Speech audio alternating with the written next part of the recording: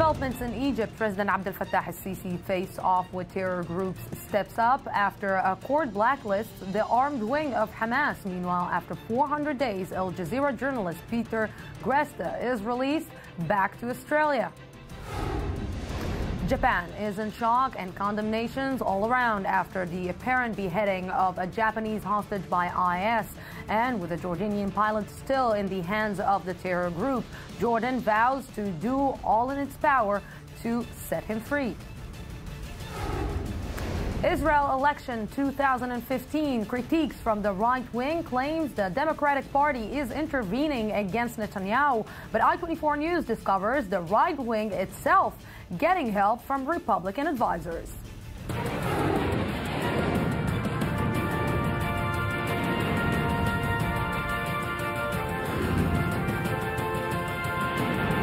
The News Today with Lucy Aharish. Good evening and welcome to the news today. Tonight we begin in Egypt, where President Abdel Fattah al-Sisi seems to be entering a stepped-up face-off with militants challenging his regime. After, in a particular way, bloody attack on security forces late last week, one that left at least 30 soldiers and police officers dead. Abdel Fattah al-Sisi announced a long and difficult battle with terror ahead, but while the Al-Qaeda-linked Ansar Bayt al-Maqdis took responsibility for that attack, the Egyptian president has laid blame squarely on the Muslim Brotherhood, blacklisting the military wing of Hamas as a terror group. Also today, though, a somewhat contradictory development. After 400 days in custody, Al Jazeera journalist Peter Gresta was deported back to his home country, Australia, by presidential order. Before we take a look and start discussing these matters, let's take a look back.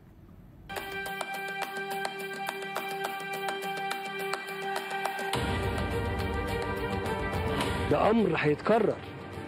انا ما خبيتش عليكم حاجه ان احنا هنقابل موجه ارهاب كبيره قوي، لان احنا جينا على تنظيم في اقوى حالاته.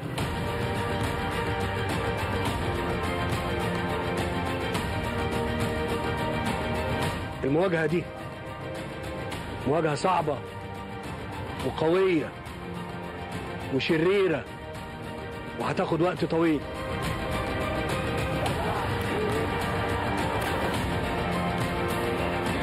One of our journalists, Peter Gresta, has been freed from prison after 400 days behind bars, and he is in good health.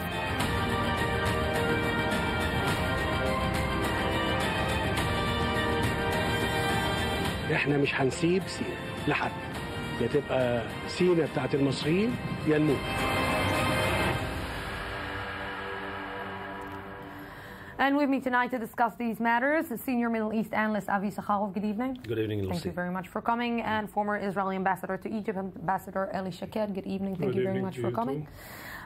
So, Avi, let's start. If we're talking about isolation and the isolation of Hamas, maybe this is the biggest isolation that they can get. Totally. I think that what happened last weekend is that Egypt declared war against Hamas. Yes, it's not going to enter Gaza. It's not going to kill Hamas people. But what they are saying is that the armed wing is off limits. They cannot operate in Egypt. They cannot do any kind of business in Egypt. And, of course, it affects the way that some donor countries are planning to supply Hamas with money, like Qatar, like other Gulf countries, that might have in their mind the supply of money and other goods through Egypt into Gaza Strip. And I think that what Abdel Fattah al-Sisi is saying, our war is not only against the Muslim Brotherhood, but against the radical Islamists wherever they are. And if we're taking this is an unprecedented, let's say, saying from an Arab leader in the Arab world. Well, it is getting worse and worse, the kind of relations that between Egypt and Gaza and Hamas.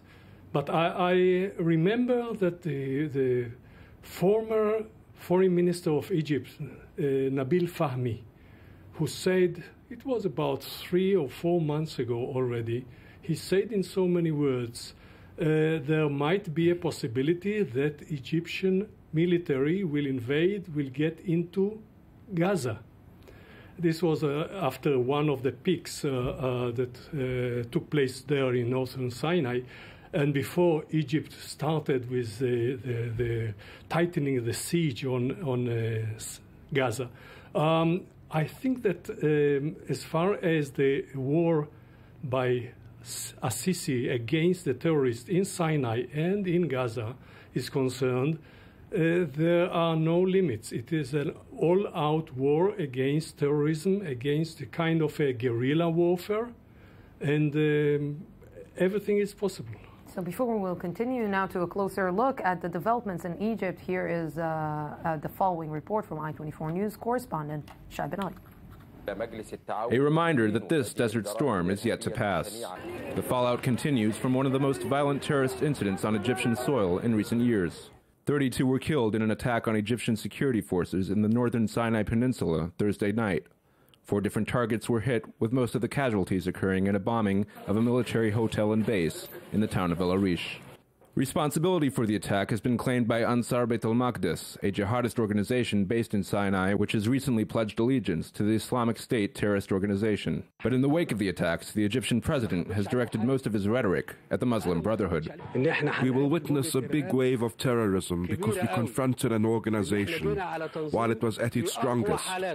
An organization that has been around for many years. It is stable, making plans, ready, and has success around the world. There are countries that are being run today by leaders of this organization. What do you think these states will do? Will they leave us alone? The crisis comes just as relations between rival camps in the region were beginning to thaw, with recent meetings between al-Sisi and Qatari representatives aimed at cooling tensions. These efforts may have now seen a major setback. An Egyptian court ruled on Saturday to ban the Azadin al-Qassam brigades, the military wing of Hamas, openly backed by Qatar, and to list it as a terrorist organization. Hamas, for its part, announced it would no longer accept Egypt as a mediator in Israeli-Palestinian matters and said the court decision only served the, quote, Zionist occupation, unquote. This is a battle. I don't want to say that the countries that faced battles against terrorism in Afghanistan, Iraq, and many other places around the world walked away and left terrorism behind. But in Egypt, we will not leave it. No, we will not leave Sinai. We will not leave Sinai to anyone. Either Sinai belongs to Egyptians or we die. But despite the tensions, Sunday saw the long-awaited release of Al Jazeera journalist Peter Grest. Has been freed from after 400 days of imprisonment in an Egyptian jail on charges of aiding a terrorist organization. Al Jazeera is a Qatari-based news network perceived to be pro-Muslim Brotherhood. Grest had applied for deportation under a new law which allows for foreign suspects to be tried or to serve sentences in their native countries. Grest left Egypt for his native Australia Sunday afternoon, but 2 of his Al Jazeera colleagues, both Egyptian nationals, remain behind bars. Yes, and joining us from Cairo is journalist Annabelle van den Berger. Good evening. Thank you very much for joining us. Hello, good evening. So, Annabelle, good to see you again. What this means right now in Egypt, this declaration of war against Hamas, and maybe to the people in the Gaza Strip that understands that their regime is not getting any support from the Egyptians? Yeah, what we see is that there is a big division between, of course, the Egyptians in the Sinai and the Egyptians in the rest of Egypt. So, first of all, people in the rest of Egypt, they are tending not to care too much at this point for the people in Sinai, as at this moment the government and also the state media have depicted basically all the inhabitants of the Sinai as terrorists. So they do not get any support from either the government or even the people just in the streets. People are not willing to help the Egyptians in the Sinai at all. And of course, what we've seen after the bomb attack of Friday, the attack basically at the checkpoint where more than 30 soldiers have died and 25 got injured, we've seen that the tension has risen even more, and that people are even more depicting the people in the Sinai as terrorists. And of course, they are in favor of the measures that the government is taking in order to defeat terrorism, because people are afraid that Egypt might end up as a country such as Syria and Iraq, where Iraq and Syria are going to at this moment. So let's talk about 2 things that are going maybe hand in hand or maybe not in one way. Let's talk about the journalist of Al Jazeera getting freed today, and this is what? This is an answer to Morsi's people, to the Muslim Brotherhood here. We are not against, but we are deporting, and we are not the evil regime that the Muslim Brotherhood is trying to portray Abdel Fattah al-Sisi. Well, first of all, the Al Jazeera journalist got indeed detained because they supposedly had links with the Al Jazeera network that had supposedly links as well with the Muslim Brotherhood that was depicted as a terrorist organization in September, shortly after Morsi lost power in Egypt. Now, I wouldn't say that this is entirely an answer to the Muslim Brotherhood, showing them that the current regime is more flexible than they are showing. I think it's rather a message to the West, because after the Charlie Hebdo attacks in Paris, these were an attack on press freedom. We've seen that Egypt has come out as well with the fact that they want to release prisoners as well. And all of a sudden, we all thought that indeed the Al Jazeera journalists would at least be freed, because they were detained for reasons that were not really verified. The process was very vague. The evidence that there was against these journalists was very vague as well. So we see that President Sisi felt a bit obliged to release at least Peter Greste at this point, and most probably also the other two that are still detained at this moment. So it is basically more an answer to show the West that there is indeed at this moment press freedom. And I would like to add as well that me personally, as a journalist in Egypt, I do feel that it is becoming a little bit less tense these days. Good to hear that. Annabelle, thank you very, very much for your conversation with us. Is it becoming less tense? Is it becoming like, can we say that Abdel Fattah al-Sisi is managing the situation, or starting to manage the situation in Egypt? What we see is a continuing of a war that we had seen for the last year and more since the second revolution in Egypt. This war had some successes, I must say, meaning the Egyptian army managed to defeat not only the Muslim Brotherhood inside Egypt, but also some of the terrorists in Sinai Peninsula. In the last week, especially around the anniversary, the 25th of January, what we had seen is an outburst of the Muslim Brotherhood supporters inside Egypt, but also of the terrorists inside Sinai Peninsula, meaning maybe, yes, he managed to calm down the situation, but it's still over there. Although there are some successes, big successes of the Egyptian regime, of the Egyptian army, still the people that are going against this regime, the people that are going against any kind of regime, meaning the terrorists in Sinai, are still over there, still managing to kill people, killing soldiers. 29 Egyptian soldiers got killed, and it wasn't just about terrorist attack. It wasn't just some kind of an accidental terrorist attack. That was an operation, almost a military operation conducted by a few different terrorist groups in 4 different cities simultaneously. If we're looking at it, it's even more horrible than the attack that we saw in France on the Charlie Hebdo offices, because that was, like you said, simultaneously attack in 4 different places against the Egyptian, let's say, regime. And it seems that this is a big declaration of war, that Abdel Fattah al-Sisi is not going to just say and pass it easy for them. But the question is, can he really control this situation? He managed. It takes time. Not easy task for the Egyptian army to get full control over Sinai and stop inside Egypt all the terror activities. But I am fully confident that in the long run, the Egyptian army will win the war. It's a very tough, as President Sisi said, very tough, very cruel, and it won't be done in an overnight. But in the long run, the Egyptian army is too strong, too big, to be challenged seriously by the terrorists, either by the Hamas or in Sinai or in Egypt, wherever it is. We remember in the 80s, the beginning of the 90s, when there was an organization, a horrible terror organization by the name of At-Takfir wal-Hijra, they played there a role that was so negative for the Egyptian industry, for the Egyptian tourism economy. But after, and it was inside Egypt, in Cairo, in Alexandria, along the Nile, they have managed to stop all the tourism, all the cruises along the Nile. And after several years, the Egyptian army totally eliminated them. It took time. It's not an ordinary war where after a week or 50 days, either you win or lose. There is no other way the Egyptians are going to win the war.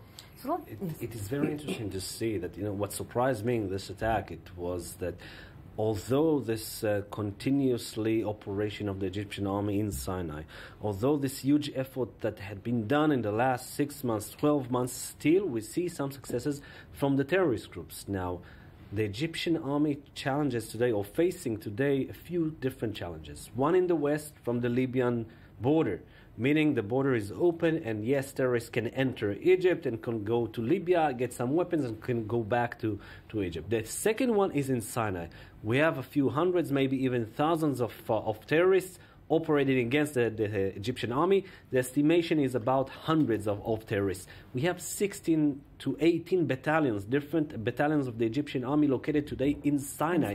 And I think that the peace accord says that they cannot have an army, but they agreed with Israel that they will send all these troops. In the next couple of days, we will see more of them in Sinai. And more that you're speaking, you just mentioned Israel. Let's talk about this new combination, like this new let's say, a new peace agreement that is coming back to life between Israel and Egypt, and it seems that it's even stronger than any time before. And just today, there was a new deal, maybe signed between Noble Energies, the Israeli gas company, to Egypt, which means that there is a lot about the talks between the two sides, and it seems that there are a lot of interest here to keep challenging or keep the two sides together. I think that for both sides, this cooperation, coordination works very well. I think that the Egyptians need Israel as much as Israel needs the Egyptians.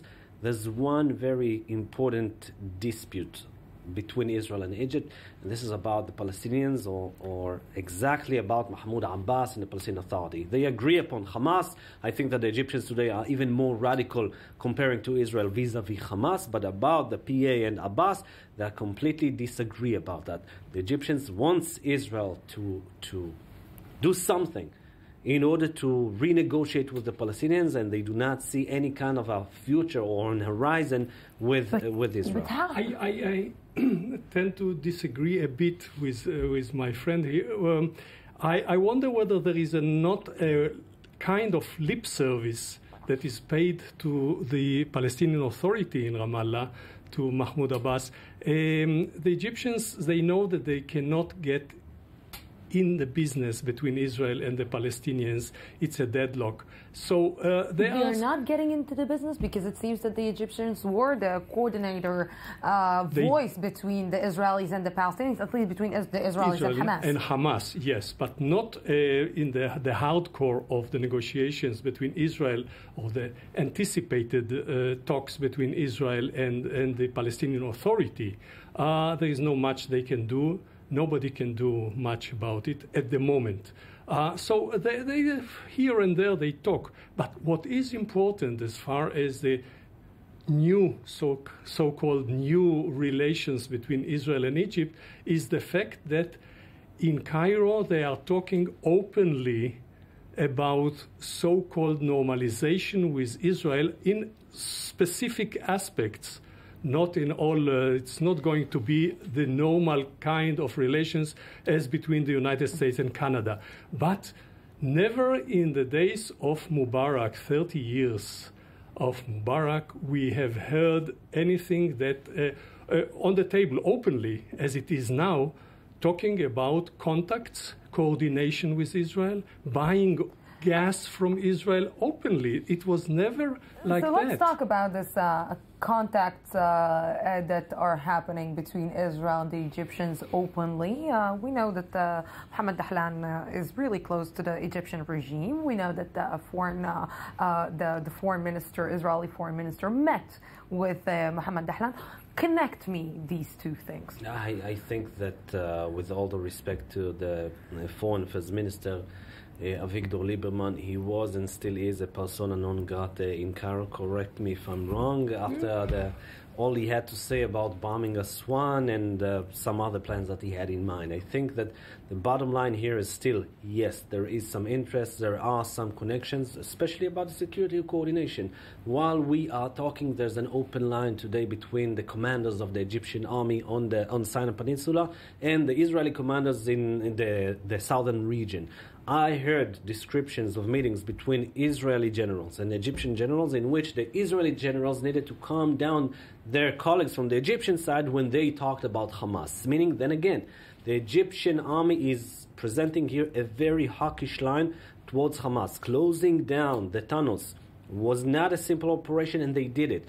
Building a buffer zone of more than a mile buffer zone, destroying 1,200 houses. It's quite inconceivable even to understand that, but still Abdel Fattah al-Sisi gave the order, and yes, the army is going to do it. So let's see what the people in the Gaza Strip think about that. With me from Gaza Strip is Dr. Hani Bassous, Professor of Political Science and Islamic University of Gaza. Good evening. Thank you very much for joining us.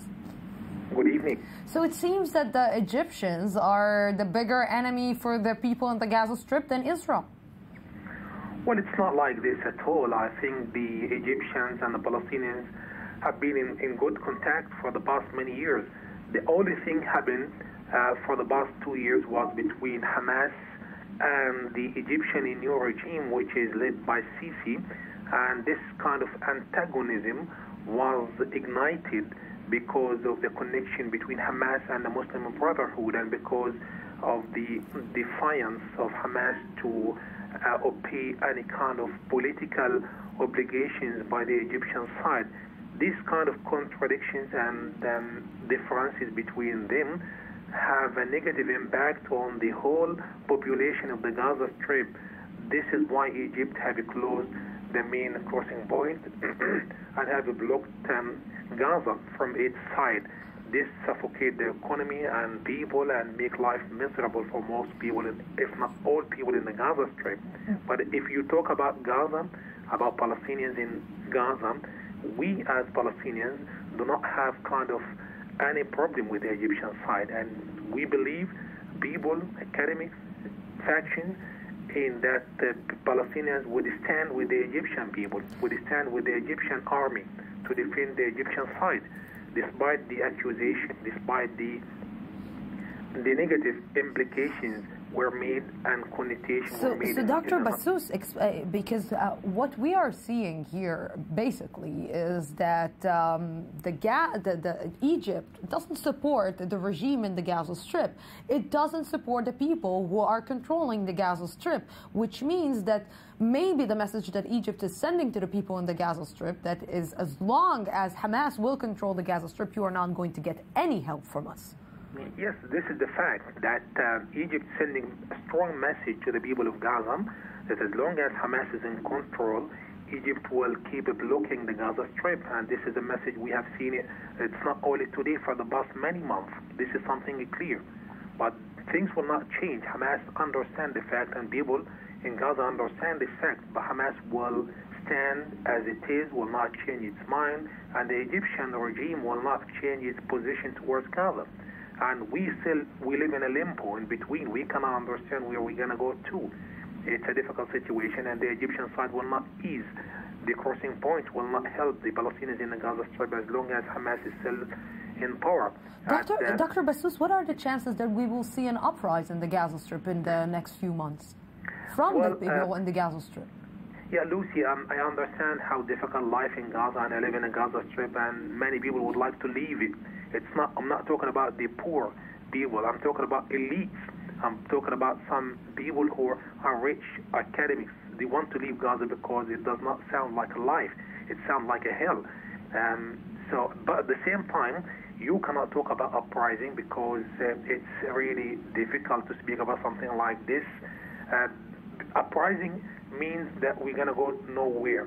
We will not achieve anything because people will be in confrontation with Hamas, and I don't think any solution will be real. What, people are scared, people are afraid to go against the people in Hamas, although they know that Hamas is starting to lose power? Well, you say or maybe that, lost power for a long time now. Well, Hamas is still in power, still in control anyway. It has not lost. It was weakened after the war, which was last year, a 50-day war, but still Hamas is strong, is still in power. And I think people want to keep at least some kind of stability, even though life is so difficult and so miserable in Gaza. But people want to keep some kind of stability because they don't know what can happen. If the clashes or the uprising begin, no one knows what next would be, what the next step would be. We might be living in a good situation and we don't know, even though it's a hell, it's miserable. But uprising might lead to a bloody situation, and this is what keeps people away from kind of a bloody confrontation. Yes, Dr. Hani Bassous, thank you very, very much, always, for your phone calls with us. They cannot. They're, like he said, they are in a catch-22. Totally. And I think that what happens in Gaza Strip today is quite awful, I must say. I mean, just think about this, that the donor countries promised $5.4 billion. Nothing arrived Gaza. Nothing. And the Egyptians are not helping with the reconstructing of Gaza. The PA is not enthusiastic about assisting that, meaning the Gaza Strip is still in the same situation now. I know that some elements, some people would go and blame Israel again. But Israel is the one that is allowing the construction materials to go into Gaza. The problem is that the people of Gaza don't have the money to go and buy the construction materials in order to reconstruct their houses. And yes, we should not forget that there is Saudi Arabia and the Gulf states, even including today Qatar, which used to be a friend of the Gazans. Turkey is not there anymore, meaning that Gaza is totally isolated from the world, not just Israel and Egypt. They have any way to get assistance, neither directly nor indirectly. In this way, yes, they are in a catch-22,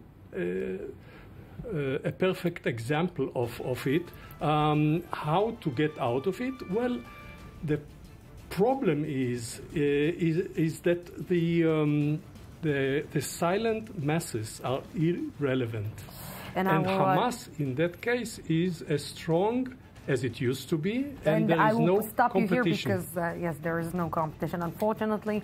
Gentlemen, thank you very, very much for being with me in this part. We're going out for a small break, 2 minutes, and I'll be back.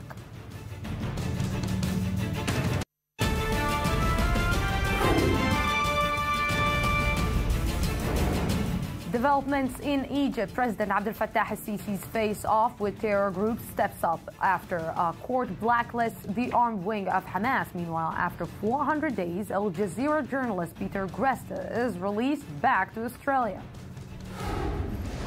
Japan is in shock and condemnations all over after the apparent beheading of a Japanese hostage by IS, and with a Jordanian pilot still in the hands of the terror group, Jordan vows to do all in its power to set him free. Israel elections 2015 critiques from the right wing claims the Democratic Party is intervening against Netanyahu, but I-24 News discovers the right wing itself getting help from Republican advisors.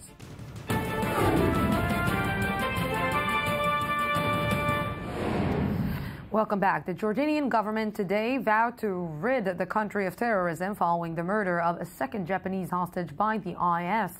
Meanwhile, Japan struggles to make sense of the tragedy and works out its next steps. Ayman Siksik has more. To the Japanese government, you, like your foolish allies in the satanic coalition. Following the release of a video purporting to show the beheading of a second Japanese hostage by the IS, The Jordanian government Sunday condemned the terrorist group. The Jordanian government strongly condemns the terrorist group IS for the killing of the Japanese hostage, the journalist Kenji Goto. Kenji Goto's family also addressed the media following his killing. I had hoped to give thanks for his return alive, but as his brother, this outcome is very regrettable.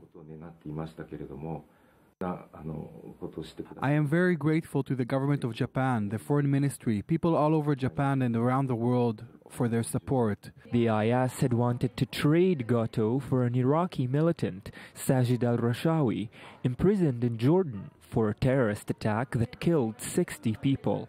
The Jordanian government said it's still ready to swap the militant for a Jordanian pilot held by the IS. The pilot, Flight Lieutenant Muaz al-Qasasbeh, was seized by IS fighters after his jet crashed while conducting a bombing mission near the Syrian stronghold of Raqqa on December 24th. Back in Japan, the public reaction to the brutal development may put the country's pacifist policy to the test. This really pains my heart, and I was hoping to the very end that his life would be saved. It is so sad. I want to express my condolences. They are using religion and taking slaves, which is a system that I think is totally unnecessary. And I think it is unnecessary to kill as well. Lives should not be wasted because all of this. So let the nightmare for Japan begin. Yes, and with me now is former Israeli ambassador to Egypt, Yitzhak Levanon. Good evening, Ambassador Levanon. Good evening, Lucy. So, Ambassador Levanon, putting Japan into the ISIS business, what does it mean? Well, this is a signal sent by IS to all the foreigners who are helping the coalition against them, directly or indirectly. Japan is helping this coalition. Egypt is within the coalition. You have Europe within the coalition. This is why you have seen, Europeans have been beheaded, and now this is the turn of the Japanese. This is revolting. This is something which no normal society can accept it. I think that those people of the IS, they became blind, by this fanaticism, and this is why the Japanese, exactly like the Europeans, they do not understand this mentality that you send a threat to these people that you are going to cut their head, and they do it. Not the first one and not the second one. Can you negotiate with them? Should you negotiate with them? Look, the Jordanians have tried to negotiate, and they are still in these negotiations. Secondly, the IS have asked the Japanese to pay $200 million, $100 million to each head of the Japanese. But the Jordanian, for instance, they have tried directly and indirectly. But I think that the Egyptian, and this is the difference, they have someone, a woman, in prison. Mm. And this is why I think that the Jordanian approach, although the IS is unexpected, but there is a slim chance that this can happen and be saved, because the Jordanians say quite clearly to the IS, as soon as you will kill our prisoner, be sure that your prisoner will be killed immediately. Probably this is the style, this is the language, which it is revolting me, but this is the language. So if this is the language to speak with them, explain to me why this time they're claiming money. Because until, at least at the first beheadings, they didn't claim money. They only just send a message. Now they are starting to claim money, like the last scenes that we're seeing in Homeland. Well, first of all, I don't think that they can ask anything else from the Japanese. Look, this is not the United States, which the hatred is much more deep, because the United States are sending, the airplanes. Or the Gulf states are sending the women, the pilots. Japan is not sending the airplanes. They are helping indirectly. So the only thing is they can ask for money. And always money is good. They have to pay money. You know how much they pay for each one of these elements? It's $1,000 a month for each one of these Daesh or IS people. This is a good salary. So they need this money. Yeah, to say the least. Ambassador Levanon, thank you. My condolences, to the Japanese people. Yes, definitely. Our condolences to the Japanese and to the Japanese family. Thank you very much. Thank you. For this. killing 7 and injuring a dozen. Boko Haram are now aiming to seizing key cities in northern Nigeria. But today, the terror group met fierce resistance. The assault marks a potential turning point as Nigeria and its neighbors form a coalition to face the ongoing threat. I-24 News reporter Shahal Pellet has the story. For the third time in just 1 week and only 2 weeks before national elections, Boko Haram strikes again. A suicide bomb attack targeting a political meeting killed 7 people in northeast Nigeria's Potiskum city. According to the local military, the assault was part of a plan to take over the key northeastern Nigerian city of Maiduguri and was eventually repelled. The terrorist attack on Maiduguri in the early hours of Sunday was quickly contained. The terrorists incurred massive casualty. The situation is calm as mopping-up operation in the affected area is ongoing. Meanwhile, regional efforts to combat the Islamists intensify. 4 directly affected countries, Cameroon, Chad, Niger and Nigeria, agreed to boost cooperation to contain the threat. Troops from Chad have driven Boko Haram fighters from a northern Nigeria border town seized by the Islamist militants late last year, and Cameroonians held a march to support the fight against the radical militant group. It affects everyone, not just the Cameroonian people. It concerns the whole world. Terrorism is a social, political, and economic problem. So we decided to march in support of our country and the world against terrorism. The African Union has endorsed a plan to set up a regional task force of 7,500 people backed by the UN to fight the Islamists. Meanwhile, Boko Haram has expanded its zone of operations over the past year, most notably into northern Cameroon. The group also controls large swathes of territory across northeastern Nigeria, with the country's military having failed to stop the worsening 6-year insurgency, which has killed more than 13,000 thus far and forced over 1 million people to flee their homes. Yes, and now turning to the elections in Israel, now less than 2 months away, with me is I-24 News correspondent Eli Ochenberg. Good evening with specific story. Yes, specific is a great term. Well, we've been closely following Israeli election, and maybe the hottest topic of recent weeks is the Israeli Prime Minister Benjamin Netanyahu being invited by Republican Joe Biden to carry out a speech in Congress, something that raised a massive uproar both in the U.S. and in Israel, and pointing on a very problematic issue, the involvement and connection of the Democratic and Republican parties in Israeli elections. And tonight we'll reveal yet another aspect of this problematic connection. But first of all, let's see the report. Let's see.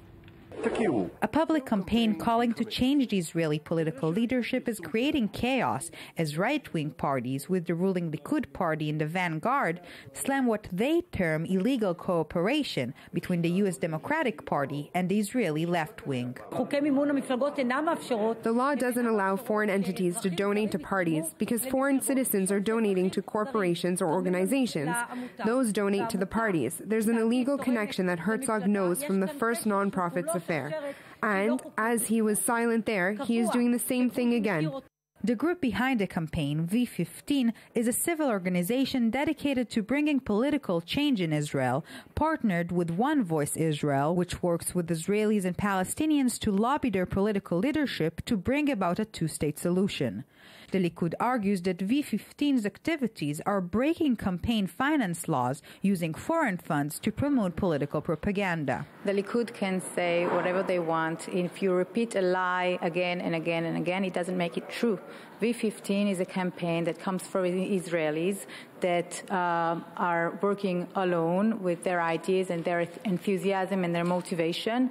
It has nothing to do to foreign policies or to other resources. But more than this, right-wing entities claim the campaign is backed by none other than U.S. administration officials from the Democratic Party, with the aim of toppling Israeli Prime Minister Benjamin Netanyahu.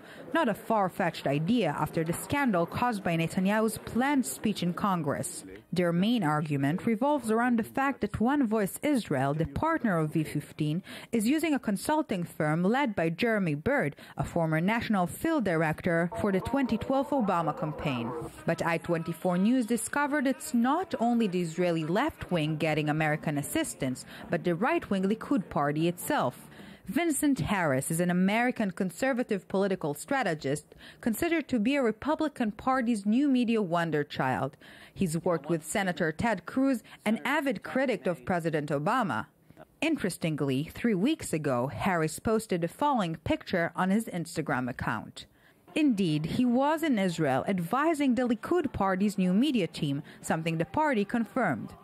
American advisors' involvement in Israeli elections has become a hot topic, but it seems both sides may get burned. Look. When I'm pointing a finger at you, I might find 4 directed to me. That's exactly the story. But let's go back to the turning point when Boehner invited Netanyahu to arrive to the U.S. Congress without consulting on or even informing U.S. President Barack Obama, what obviously triggered a severe dispute, raising rumors and stories that the U.S. administration wants to oust Netanyahu, that the administration sees the Israeli ambassador to Washington, Ron Dremer, as a fan of Netanyahu, etc., etc., but with one main conclusion. Any sorts of attempt by the Democratic Party to get involved in Israeli elections will eventually benefit Netanyahu himself. And indeed, surprise, surprise, the second there was any indication that the Democratic Party is involved with the Israeli left wing, the right wing, and the Likud lashed out in a very predictable and yet inevitable way. But tonight we revealed that not only there is a connection between the Democratic Party and the Israeli left wing, but also between the Likud, Netanyahu himself, with the Republican Party, which have obviously their own interest in American politics. So what's the difference between Republican Harris and Democratic Byrd, both of them advising Israeli fractions? I'm not sure there's any difference. You know, what surprises me in all this is that really someone thought that no one will see it coming or no one will see the connection? No, it's a very weird story, but this is politics. Double standard, you said, I said. Elio, thank you very much. And we're moving on. Another attack on Donetsk in eastern Ukraine today as fighting intensified between Ukrainian armed forces and pro-Russian rebels. At least one person was killed today, but hopes for a peaceful agreement were crushed the day before when peace talks between the parties collapsed within hours. Ayman Siksik has the details. Shells pounded the eastern Ukraine rebel-held city of Donetsk Sunday, killing at least one person, just a day after peace talks between a Ukrainian envoy and pro-Russian separatists collapsed. The past 24 hours have seen widespread clashes with Russian-backed separatists, and Kiev says 13 Ukrainian soldiers and at least 7 civilians have been killed in the fighting. The civilian and military death toll has mounted in the past 2 weeks after rebels launched a new offensive. We all will stay and defend ourselves. We are not leaving. All of us. We're living here and bracing ourselves. They have attacked us. Ukraine, Russia, and separatist envoys met for peace talks in Minsk, Belarus on Saturday. But the talks ended without any agreement for a new ceasefire and with the sides exchanging blame for the collapse of the talks. We are ready for a dialogue and ready to act in the framework of Minsk agreements. But we need a dialogue, not Ukraine's monologue. And we need absence of their ultimatums and some positions that will be acceptable for all the sides. But less than 1 day after the talks fell apart, after only 4 hours, heavy shelling could again be heard in Yanakiev, another embattled town in eastern Ukraine. And now to economy.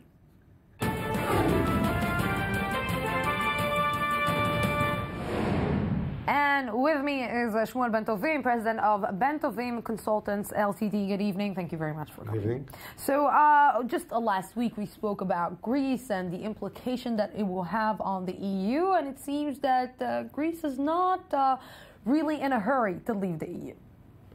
I don't think they want to leave the EU. They would like the EU to play according to their terms. I don't think that the EU will be responding so quickly. I think that in spite of the situation of Greece, which is of course not a reason for celebration, no one wants to see the EU falling apart, even with one country, because then another can follow. So there is a strong sentiment in the EU including the leaders, that they wish Greece to stay. Me, why to yell above your capabilities? Why to make noise when you actually need the EU? Okay, there is some, of course, emotions here and some national pride and patriotism, and that's probably what brought the results of these elections. You can say that every election is emotional, but this was even more than others, and people felt humiliated by all the sanctions and all the steps that they're forced to take by the EU. Maybe very justified, but still left them with a very bitter taste. And that's what brought the results. So if we want to make like a grocery list, what the grocery list of the Greek people that are putting on the table for the Europeans? Of course, the Greek people or the Greek government will like to see a further haircut, as we call it, more moratorium of debts, in addition to what they've already enjoyed in the last agreement. They would like to keep the good life without paying for it, to say it very simply. Can they ask this? They can. They can ask this, but can it be complete? Can it be achieved? Look, I think that being an Israeli, I'll take a very maybe not humble step and take us back 30 years. In 1985, Israel was in about the same situation. Very high inflation, high unemployment, very low reserves. We were at the brink of bankruptcy.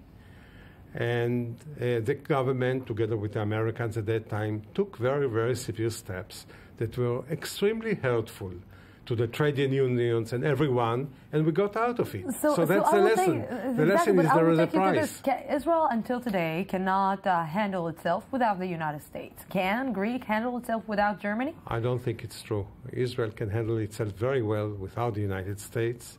It's doing extremely well in its exports and its foreign investments. The UK, the EU, and USA's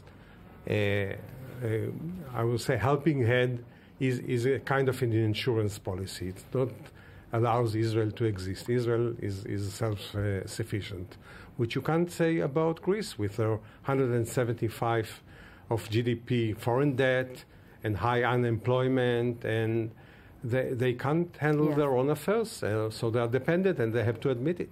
Yes, I said that we can't leave ourselves without the United States and other perspectives than money. That's maybe not economically. That's a different issue. Yeah, yes. Definitely.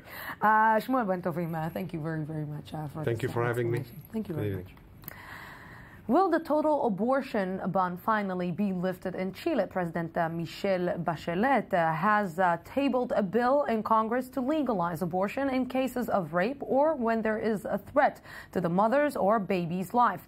But her groundbreaking proposal faces harsh opposition in the conservative Roman Catholic country. I-24 News reporter Shahal Peled has the story.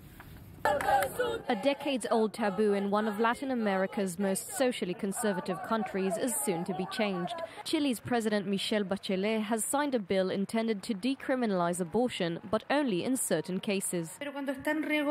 When a mother's life is at risk, or the life she gestates is unviable or the result of sexual violence, it touches on ethical principles, rights, and humanitarian concerns. Abortion of any type has been strictly outlawed in Chile since 1989, one of the only 7 countries in the world that bans it under any circumstances.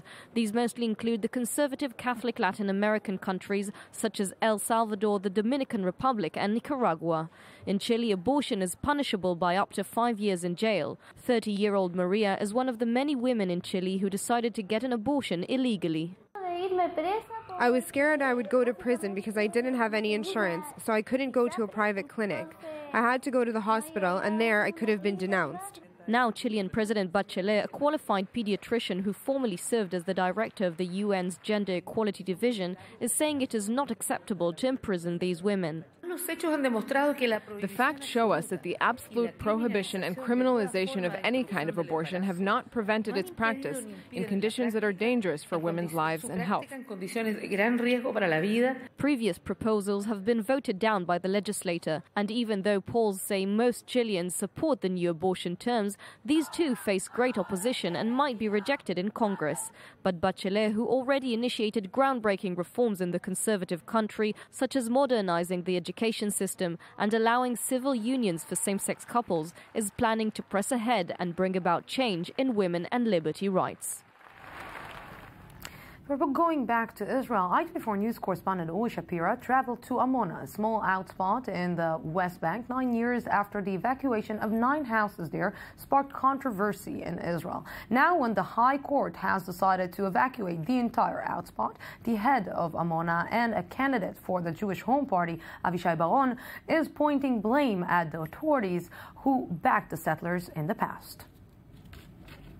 Avichai Boaron, the chairman of Amona headquarters, will never forget February 1st, 2006, when thousands of police officers evacuated and demolished 9 houses in the small Jewish outpost located in the heart of the West Bank. The evacuation was carried out after the Israeli High Court ruled that the houses were built on Palestinian land. It took place only several months after Israel pulled out of the Gaza Strip, another stinging defeat for the settlers and the right wing. Thousands of people came to support the settlers of Amona. As a result, more than 200 people were wounded, including 80 security officers. Even 9 years later, Boaron justifies the settlers' actions against the authorities. I saw 2 military officials, and I told them, listen, if you won't take a step back, there will be casualties. We didn't plan it. We were like a child who fights against his father, who tries to take something from his hands, and the kid knows that his father will succeed, but still he stomps his legs. We didn't know where it will end. Unfortunately for Boaron, the High Court issued an even harsher ruling several weeks ago that the entire outpost must be evacuated within 2 years. The decision was taken after a long and fierce legal battle led by the Yesh Din human rights organization, which represented Palestinians who claimed the land on which Amona was built was taken from them by force in the mid-1990s. The state presented aerial photos from the first part of the 90s and the 80s, proving that the area was cultivated by the Palestinian orders.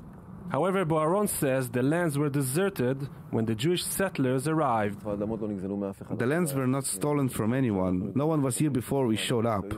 As you can see behind me, the hills are empty.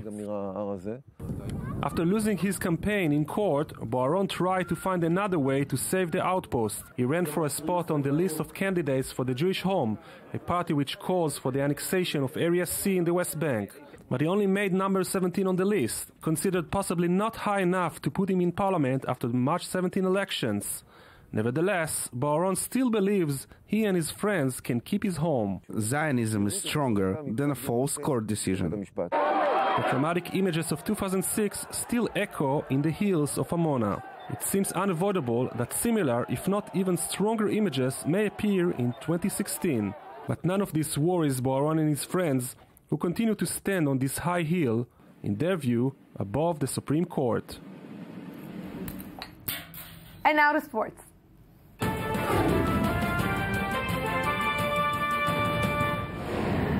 Yes, and with me is the host of I24 News Sports Magazine, Jonathan Regev. Good evening. Good evening to you two.